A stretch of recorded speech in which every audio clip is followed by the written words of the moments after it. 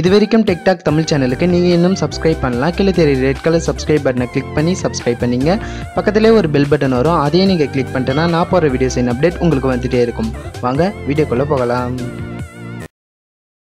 Hello friends, இந்த வீடியோவில் நம்ம என்ன பார்க்க போகிறோம்னா ஜென்ரலாக எல்லா லேப்டாப் அண்ட் பிசிக்கு வந்து எப்படி ஓஎஸ் இன்ஸ்டால் பண்ணதை பற்றி தான் பார்க்க போகிறோம். ஸோ வீடியோக்குள்ளே போகிறதுக்கு முன்னாடி சின்னதாக ஒரு ரெக்யூஸ்ட். ஸோ இந்த வீடியோ வந்து முழுமையாக பாருங்கள். ஸோ அப்படி பார்த்தீங்கன்னா கண்டிப்பாக உங்களுக்கு ஓஎஸ் இன்ஸ்டால் பண்ணதை பற்றி ஒரு ஐடியா கிடைக்கும்.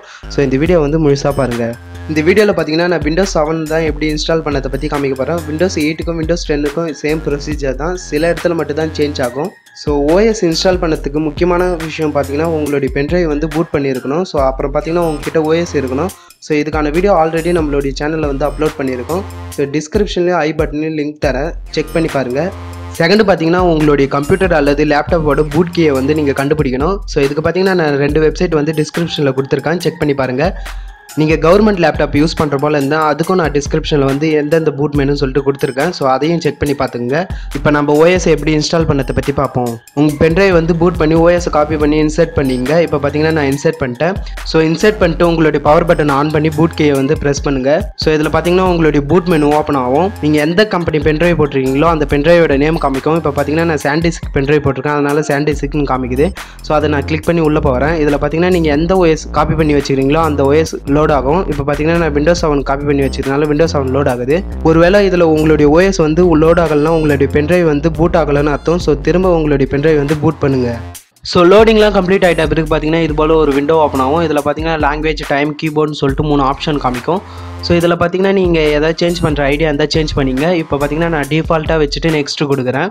ஸோ நெக்ஸ்ட்டு கிளிக் பண்ணிட்டு இன்ஸ்டால் ஆகுன்னு கொடுத்துட்டிங்கன்னா செட்டப் வந்து ஸ்டார்ட் ஆகிடும்.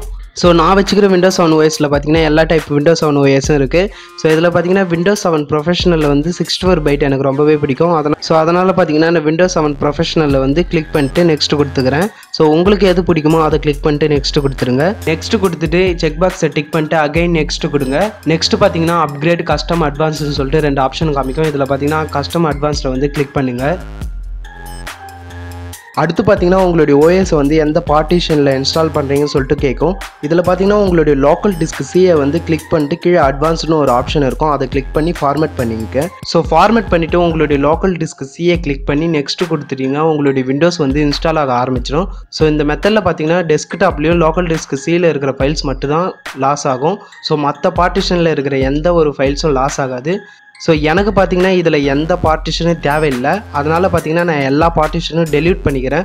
ஸோ உங்களுக்கு பார்த்தீங்கன்னா எல்லா ஃபைல்ஸும் கண்டிப்பாக தேவைப்படும். அதனால் பார்த்தீங்கன்னா உங்களுடைய லோக்கல் டிஸ்க் சியை மட்டும் கிளிக் பண்ணி ஃபார்மேட் பண்ணிட்டு நெக்ஸ்ட் கொடுத்துக்குங்க. ஸோ உங்களுடைய ஃபைல்ஸ் எதுவும் தேவையில்லாத பட்சத்தில் நீங்கள் எல்லா பார்ட்டிஷனையும் டெலீட் பண்ணி நியூவாக பார்ட்டிஷன் கிரியேட் பண்ணிக்கலாம். ஸோ எனக்கு பார்த்தீங்கன்னா இதில் எந்த ஒரு பார்ட்டிஷனும் தேவையில்லை, அதனால் பார்த்தீங்கன்னா நான் எல்லாத்தையும் டெலீட் பண்ணிட்டு நியூவாக பார்ட்டிஷன் அலோகேட் பண்ண போகிறேன்.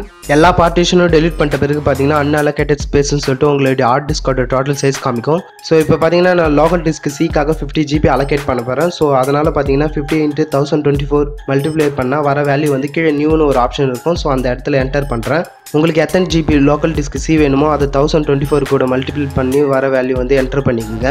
இப்போ பார்த்தீங்கன்னா லோக்கல் டிஸ்க் சிக்காக 50 GB வந்து அலோகேட் ஆயிடுச்சு. மறுபடியும் பார்த்தீங்கன்னா நான் 100 GB வந்து அலோகேட் பண்ண போகிறேன். ஸோ இப்போ பார்த்தீங்கன்னா அதே போல் மல்டிப்ளை பண்ணி வர வேல்யூ வந்து என்டர் பண்ணிக்கிறேன். ஸோ இப்போ பார்த்தீங்கன்னா 100 GB அலோகேட் ஆயிடுச்சு. ஸோ மீதி பார்த்தீங்கன்னா 82 GB தான் இருக்குது. ஸோ நான் அதை அப்படியே அப்ளை பண்ணிக்கிறேன்.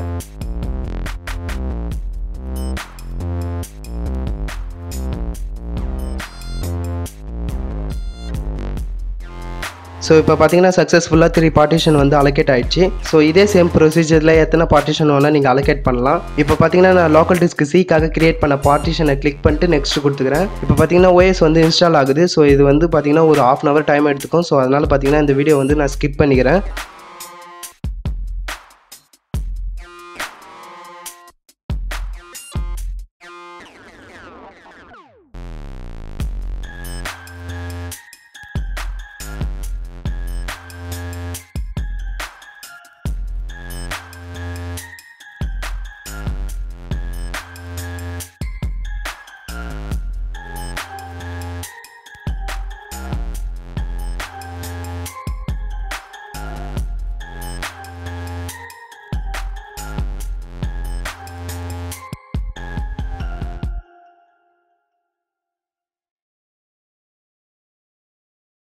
செட்டப்லாம் கம்ப்ளீட் ஆகிட்ட பிறகு பார்த்தீங்கன்னா யூசர் நேமும் கம்ப்யூட்டர் நேமும் கேட்கும். இதில் பார்த்தீங்கன்னா நான் யூசர் நேமில் விண்டோஸ் 7 கொடுத்துக்கிறேன். கம்ப்யூட்டர் நேமில் பார்த்தீங்கன்னா நான் பிசின்னு கொடுத்துட்டு நெக்ஸ்ட் கொடுத்துக்கிறேன்.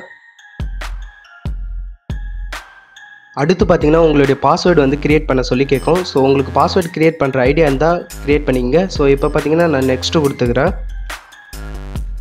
அடுத்து பார்த்தீங்கன்னா 3 ஆப்ஷன் கேட்கும். இதில் பார்த்தீங்கன்னா ஆஸ்க் மீ லேட்டர்னு கொடுத்துருங்க. நெக்ஸ்ட் பார்த்தீங்கன்னா டைம் ஜோன் கேட்கும். ஸோ உங்களுக்கு எந்த டைம் ஜோன் வேணுமோ அதை வந்து கிளிக் பண்ணிக்கோங்க. ஸோ இப்போ பார்த்தீங்கன்னா நான் சென்னையை வந்து கிளிக் பண்ணிக்கிறேன். அடுத்து பார்த்தீங்கன்னா OEM லோகோன்னு சொல்லிட்டு ஒரு ஆப்ஷன் கேட்கும். இதில் பார்த்தீங்கன்னா நான் HPயை கிளிக் பண்ணிட்டு அப்ளை கொடுத்துக்கிறேன். ஸோ உங்களுக்கு எந்த பிராண்டோ அதை கிளிக் பண்ணிட்டு அப்ளை பண்ணிக்கங்க.